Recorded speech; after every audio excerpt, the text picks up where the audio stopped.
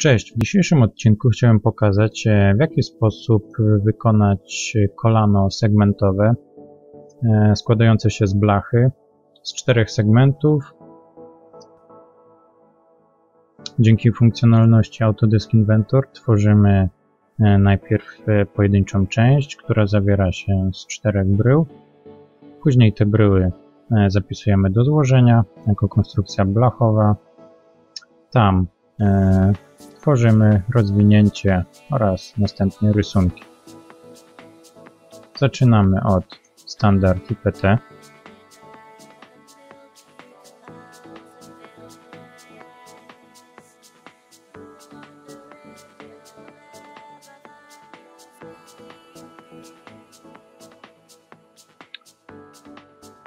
Na początku wybieramy narzędzie Rozpocznij szkic 2D.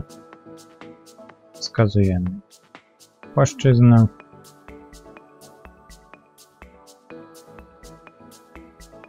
Wybieramy sobie narzędzie Otwórz linię.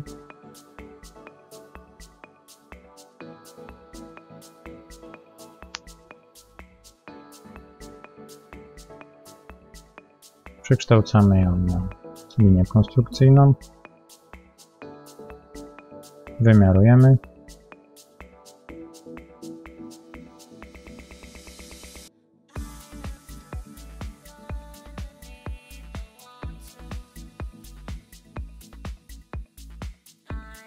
Następnie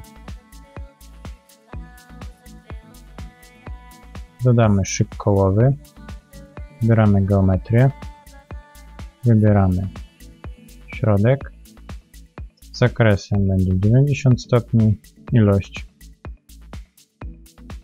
elementów 7.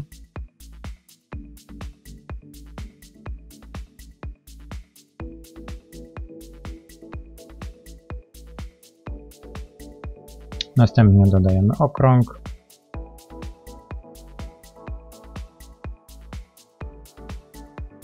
O średnicy 700. Zmieniamy go na konstrukcyjną i ucinamy. Następnie wybieramy narzędzie Otwórz linię. Tworzymy pierwszą linię u góry, która jest najpierw pozioma, później pionowa. Następnie w przecięciu się linii i jednej linii konstrukcyjnej rozpoczynamy szkicowanie i prowadzimy linię do środkowej geometrii, tak aby była styczna do okręgu.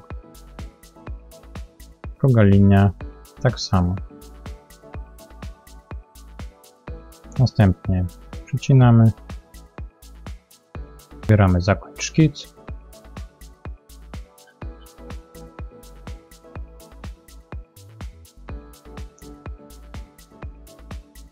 Wybieramy kolejną płaszczyznę, na której rysujemy okrąg. Wrzutujemy sobie geometrię pomocniczą.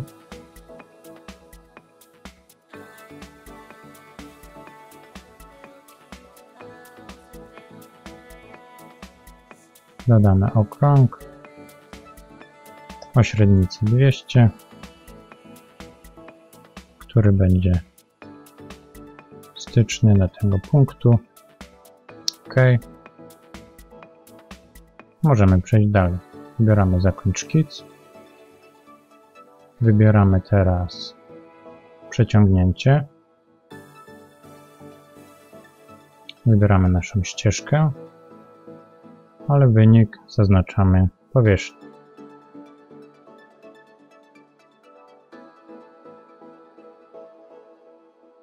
Klikamy OK.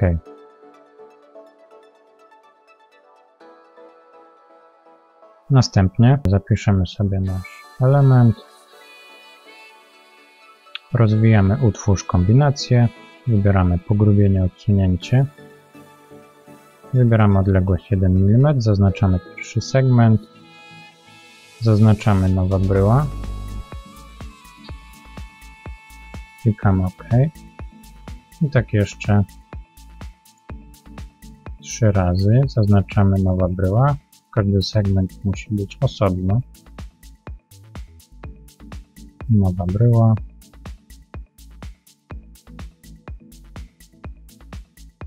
OK. Wyłączymy sobie widoczność powierzchni. Jak widać, mamy 4 nowe bryły.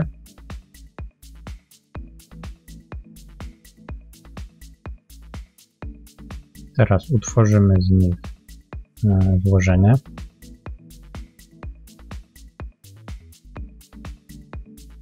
Wybieramy zarządzanie. Wybieramy utwórz komponenty.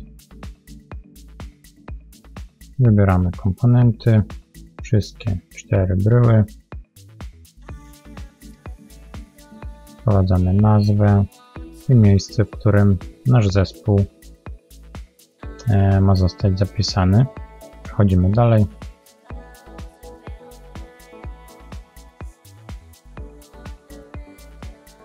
Klikamy zastosuj.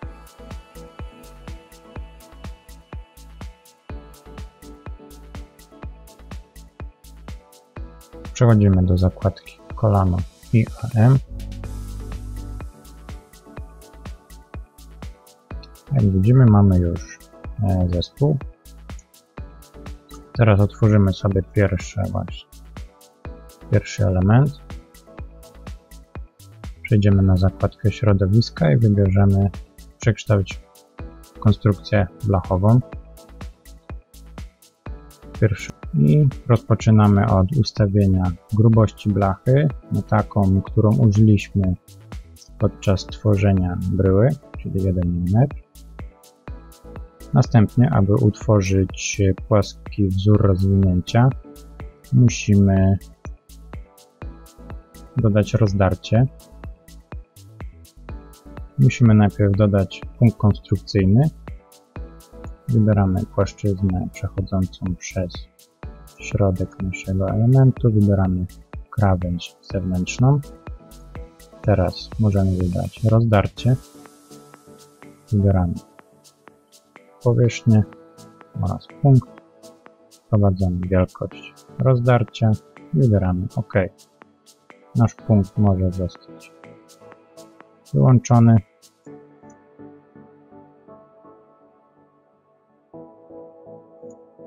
I teraz możemy utworzyć rozwinięcie. Jak widać, stworzyliśmy płaski wzór, który z łatwością może być wycięty laserowo, plazmowo z blachy, następnie zwinięty w pierwszą część naszego kolana. Identycznie postępujemy z kolejnymi częściami.